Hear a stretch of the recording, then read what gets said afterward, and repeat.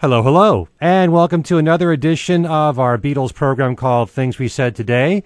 This is our weekly podcast concerning what's going on in Beatle news. I'm Ken Michaels, host of the syndicated radio program on the Beatles called Every Little Thing, and I'm joined by Mr. Beatles Examiner, Steve Marinucci. Hi, Steve. Hi, Ken. Hi, everybody. On today's show, we're going to be talking about a new DVD that just came out from director Seth Swirsky, and it's called Beatles Stories. And you want to tell the folks listening what this DVD is all about? Well, the title pretty much gives it away. It's a lot of people talking about encounters with the Beatles, either as a group or separately. Not all of them are famous. Some of them are just fans. And it's, it's an idea. It's one of those things, well, why didn't I think of that kind of thing? But he did, and he's got, there are just a lot of people in there. There's, like I said, there's a lot of names that you'll recognize, or some you won't, some you might not expect. But it's interesting that he was able to get them all together and to get them to respond. It took him, a number of years to do this, and he told me when I interviewed him that he said he usually asked people for 10 minutes and they gave him 2 hours. But it's an interesting film. I mean, you've seen, there's many unauthorized Beatle films that have come out over the years, and, you've seen, I'm sure, everybody's, I'm sure, seen at least one. And there's, a lot of films with people giving, telling stories about them, but this one has a different charm to it. It's a lot of fun. It's very enjoyable. I got to tell you, the first time I even heard about this film, I was kind of blasé about it. And I was thinking, so what's the big deal? A bunch of people tell you stories about the Beatles. But I was so pleasantly surprised when I watched this thing. And part of the reason why, and you were just saying there are famous people and not so famous people, you have people from every walk of life talking about the Beatles in this film. It could be people who are actors, people who are musicians, people who work with the Beatles, just about anybody. A girlfriend, George Harrison's girlfriend, is in is in this film. Everyone to a girl who was in Apple Scruff, who hung out outside Abbey Road Studios. Right. Every type of person is interviewed in this film. And they've all got their stories to tell. And for people who think sometimes, and it's very easy to think this way, everything that's ever been said about the Beatles has been said already. Well, that's certainly not the case. I mean, there's so many people who have had an experience with them that we don't even know about. And what I really love most about this film is that you do have all these different types of people. Think about people in the music industry in particular that probably met one of them, met all four of them, who have never told their story. Maybe they're people that you think probably hung out with the Beatles. You never hear about them. There's one little bit in there, just as an example, Justin Hayward of the Moody Blues is in there. That's someone that I kind of always wished had collaborated with one or more of the Beatles. I love the Moody Blues. I love his work. And there's a story in there about how he got together with Donovan and George Harrison, and they jammed together. There's some really charming stories in there, and the really, I think the real attraction to it is that you're right about the famous people in there, but both the famous and the not so famous have the same kind of joy and enthusiasm about the stories. It's not, usually in these kind of unauthorized documentaries, the people who know them just kind of retell the same stories over again. There's kind of a big deal type of thing. But everybody, there's a mood that really is all through this DVD, this documentary, that's just really nice. It's just really uplifting. I think that's the word, uplifting. That's the wonderful thing. That's what really works with this thing. And also, I think the fact that these stories, for the most part, are fresh. These are stories that we haven't heard before. And I got to tell you one thing.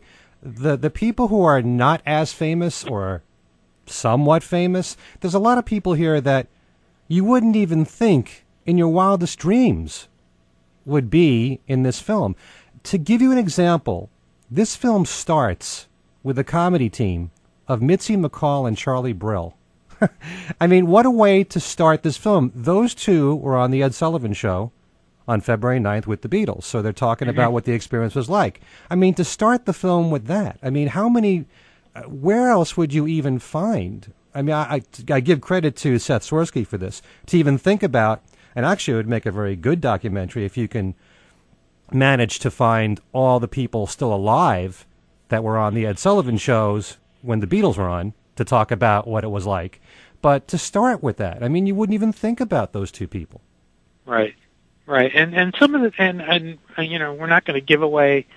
You really have to see the film to enjoy it. But there's some really, really beautiful stories in there that you would not expect. I won't tell the story, but one of the highlights for me was the Jimmy Pugh story. That was very interesting, and of course Brian Wilson talking. Well, a lot of people may not know who Jimmy Pugh is, so he plays George Harrison in 1964, and. I mean, he's a Beatles impersonator, and his story is very cool. And I won't go any further. Well, we can go into detail on a few stories. Well, okay. I mean, this is one that you almost don't want to say too much about because it's such a beautiful story. Is he meets up with George Martin, and so George Martin gets to see one of their shows, right? And imagine what it's like when you're impersonating one of the Beatles and George Martin's in the audience. Right. And actually, why would George Martin, who's lived through it, who worked with those four people, why would he want to go and see a band impersonating the Beatles? Mm-hmm.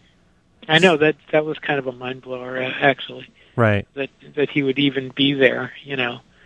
There's moments like that all the way through that you don't expect. And it's just fantastic. Davy Jones is another one that's in there that actually, you know, given what has happened to Davy Jones, you know, that he's passed on, is really a tender moment.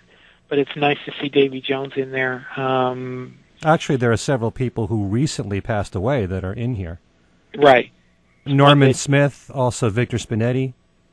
And as a matter of fact, with Norman Smith, there's a bonus track. There are several bonus tracks on the DVD, and there's a lengthy interview with Norman Smith, which I think is wonderful. I mean, he's one of those people who, as you learn more and more about, as you study the engineers, you want to know more about them. And I'm very grateful that in recent years we've had people like Jeff Emmerich put out a book, and now Ken Scott has put out a book. Norman Smith put out a book several years ago, which I believe only the Fest for Beatle fans released it. But there haven't been many interviews with him where he talks at length about the Beatles. You can find some things online, but there really isn't a lot. So there's actually a story in there, and I won't give it all away. But in the bonus track, he was talking about how when the Beatles recorded Please Please Me, since the Beatles had already been turned down by all the other record companies in England, most notably Decca, that they made an acetate of Please Please Me, and they sent it to Decca before the Beatles released it, just to find out what their reaction would be. Mm-hmm. So if you want to find out what that was, you got to get the DVD. Right. I never heard that story before. No, me either. In regards to his book, you can still get his book. I happen to dig up a copy. I happened to find recently. It's on Lulu.com, and it's not for an exorbitant price. If you look around, I guess on eBay, the people are charging a lot for it. On Lulu, it was about $30, which is about what it normally went for originally. All right. So if you're looking for the book, that's where to go. But yeah, I mean, and Seth, when I talked to him, said the Norman Smith interview was one of the most memorable things because he said Smith was just very, very kind to him, and he really liked talking to him, and Norman was very open to him and very generous with his time, and obviously, you know, Seth has that lengthy part on as an extra on the DVD, but there's also a lot of extras on the DVD that did not make it into the main part of the film. Mm-hmm. And so that's another reason to pick up the DVD, because there's the main film, and then there's all these extras with these extra interviews that, for one reason or another, didn't work in the documentary, in the frame of the documentary, but are just as nice and are equally as charming as some of the stuff in the film. Why don't we just run by a list of some of the names of the people who are interviewed? We can do that. Okay, I have Peter Noon, Graham Nash, Jackie DeShannon, who talks about what it was like to be on the plane with the Beatles when she toured with them, and she was always in the back of the plane. It's a story about teaching George Harrison a guitar riff for one of her songs. There's one interview here. I mean, this is one of those interviews that blew me away. The kind of person that you would never think would be interviewed. And I didn't know this guy's name. His name is Steve Kipner. And this guy was in the band Tin Tin. Mm-hmm. And for those of us who know the song, they had a top 20 hit here in America back around 1971 or so called Toast and Marmalade for Tea, which was very Beatles-ish and very Bee Gees-ish, and that's because Morris Gibb produced them. And there's a story about how, because of his association with Morris, who lived right near Ringo, he spent some time with Ringo at his house. Mm-hmm. And actually watched the movie together with him, and Ringo made dinner for him. So just something like that. Who on earth would think, let's get a guy from Tin Tin and interview him for this film?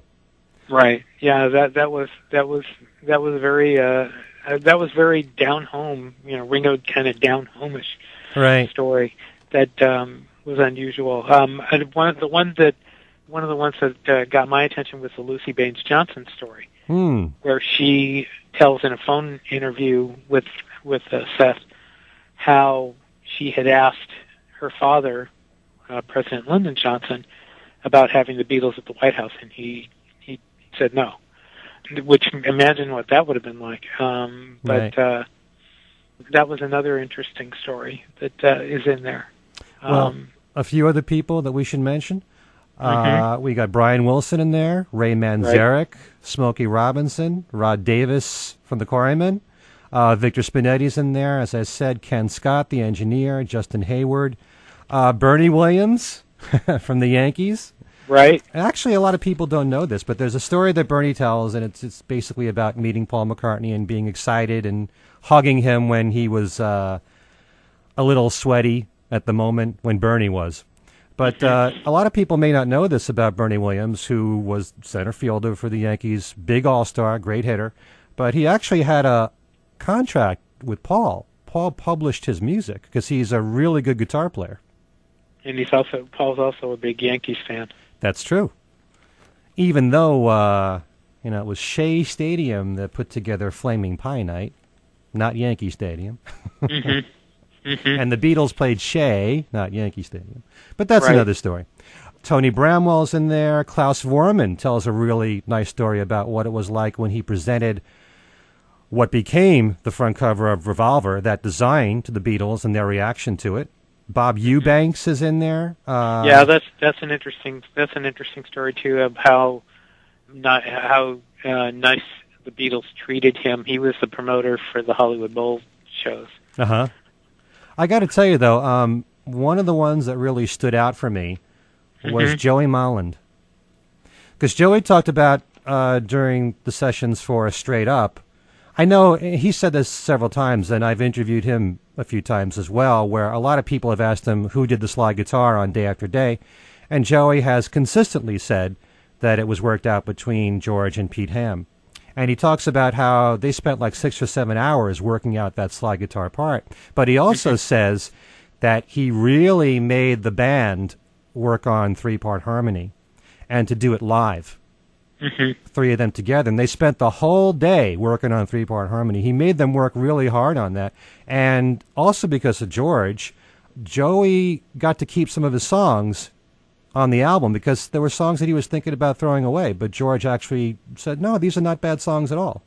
So maybe if you like the songs from Joey that are on Straight Up that George produced, like Suitcase or I'd Die Babe, that could very well be because George gave him the encouragement to keep working the song. And he helped him out with some song lyrics and the arrangement, George did. So I thought that was really interesting. Art Garfunkel. I was just going to say the Art Garfunkel story where John talked to him about getting back with his Paul versus Paul McCartney. Right. And that's a very interesting moment for what it's worth. And also Frank Gifford talking about John meeting Ronald Reagan, which is also interesting too, because Frank Gifford was there when that happened. And apparently Reagan had explained American football to John. Well, yeah, Reagan was a sportscaster in his earlier days. Yeah.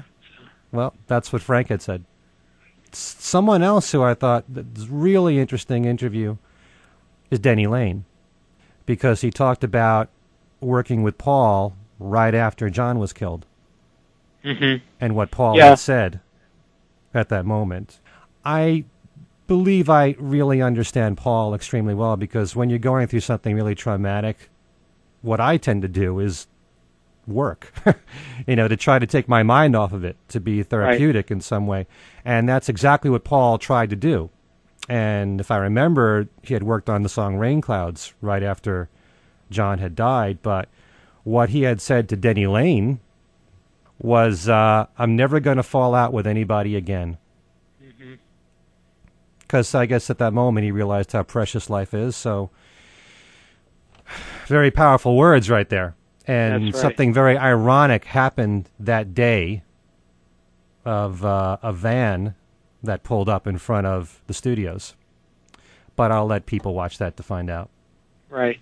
One of the few interviews that got noticed in advance of the DVD coming out was the one about Fred Seaman?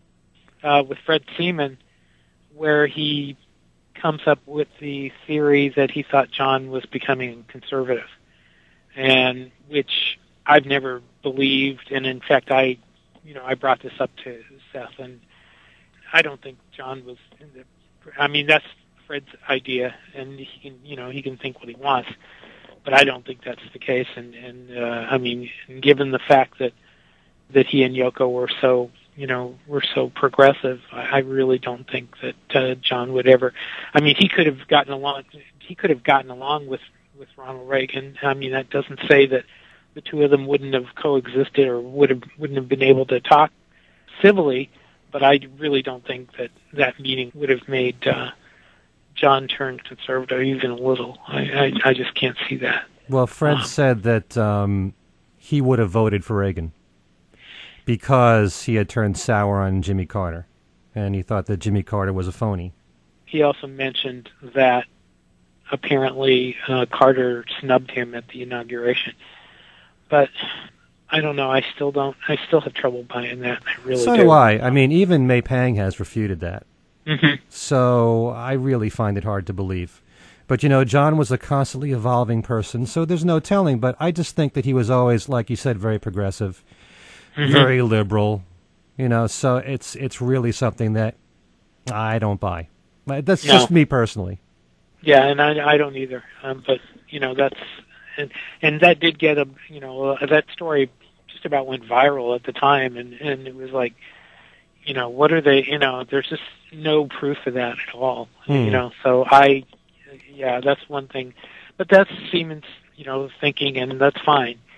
But I think there's a lot of evidence to not prove that. But let's get getting back to the movie though. The movie is charming, and it does what a lot of unauthorized Beatle films don't do. Is it just it brings the charm of the group, and that's really what it's all about. Right. That's really what it's all about. There's no particular agenda or motive in this. It's just getting a bunch of people together, all telling their own personal anecdotes about the Beatles. Right. And there's so many people that had contact with one or more of them that never told their story, and it's nice to have it all in one package like this. I tell you, though, the only problem that I've had with this particular film is that, and I know what it's like having worked in radio for so many years, the most difficult part of the job when you're doing an interview is editing. Because you may have a lot of really good bits and really good stories, and you've got to narrow it down. In this case, just about every single interview was maybe a minute. So just imagine if he spent half an hour with each person, and he's got to pick the best bit, how difficult that must be. There's Right. so much juicy stuff that I bet we'll never see. So Probably, yeah. and I some mean, of these people who are heavyweights, like a Klaus Foreman, for example, or a Joey Mullen, any of these people, Jack Douglas, I can easily watch a half hour or an hour with any of those people. So when Right. you're just getting one little snapshot, 1 minute, it's just, you feel like you want more. It took him 8 years to do it, and he even left out his own personal Beatles stories. Which, That's right. You had written something up on Beatles Examiner about that. You Right, should tell everybody the George Harrison story. That's really very fascinating. There's two George Harrison stories. He met him twice. The first time through a friend, and he happened to go. He was in a restaurant where George was upstairs in a private room, and he went up and got introduced to him. And George says, "Oh yeah, here's Bobby, here's Tom, here's Roy, here's Jeff." He was dining with what was to become the Traveling Wilburys, and Seth was there for that. And that was and it's not in the film. If you look, if you go to if you go to Examiner.com and search for my name and search for Beatles Stories or search for Seth Swirsky, you'll see the interview where I put it. Actually, I separated them into two different stories, into two different parts. And he tells both of the stories of meeting George twice, Paul McCartney on a treadmill, and Ringo Starr. And they're really, really great stories. They really are. And and it's funny that they're not in the film, but they would have made a great addition. And I wonder why he didn't put it in the film, because if he thought the film ran long, you could always make it a bonus track. Sure. I don't know. I have no idea. But yeah, he went over those stories with me, and those are really cool stories. They really are. Imagine what it must be like when you're told you're going to meet George Harrison and you end up meeting all the Traveling Wilburys. Right. I know. That's pretty amazing. So just to sum things up, I think that this is really a worthwhile film and DVD to pick up. And if anything, I hope that Seth will continue to do more of this stuff, because I think there's a hunger for this kind of thing.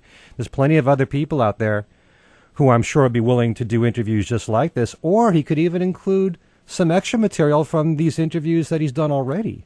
I would love to see something like that. I know that part of these were done at Beatlefest, which is interesting in itself that he went there. So we definitely feel this is something that is worth picking up. It definitely is. I think every single level of Beatle fan would love this. Mm-hmm. Because there's something for everybody in there. There really is.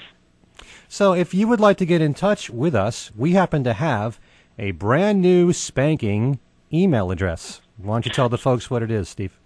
It's Things We Said Today Radio Show at gmail.com. Yeah, if you send us comments comments at that address, we will get them. Okay, and each of us has our own Facebook page if you want to get in touch with us that way. Things We Said Today has our own Facebook page as well.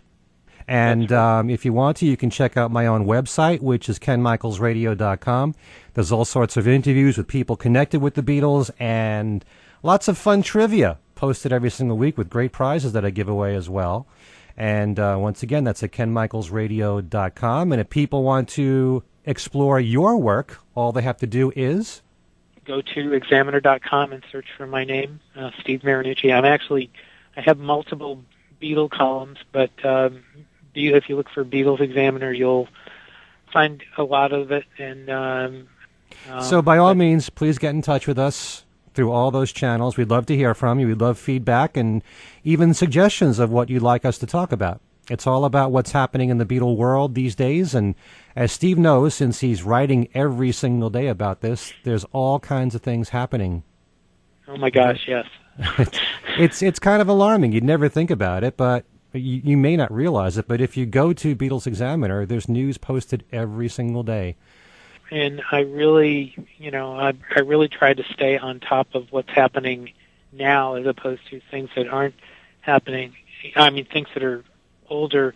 However, I did do a neat little story about a project I'd had in mind for a long time called George Harrison's Greatest Bits that I actually did several years ago, where I dug up using the Beatles Undercover book, some of the guest appearances George Harrison made on various CDs. And there's some wonderful, wonderful songs that probably a lot of people don't know about. And I started doing that.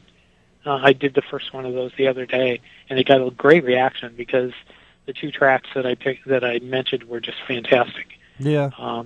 It's a whole other world, too. I mean, you not only have the Beatles group recordings and the solo recordings, but all their side projects. There's quite a lot there to delve into. And especially where George is concerned. Right. Yeah, I know. And those particular ones are, I mean, his guitar work is just so great, and he would add a definite dimension to anything that he helped out in. And so those tracks are just tremendous. They really are. So check that out on the George Harrison Examiner, that article that Steve wrote. There you go. So thanks, everybody, for listening. This is Ken Michaels along with Steve Marinucci, saying thanks for listening, and we'll see you next time. See you next time.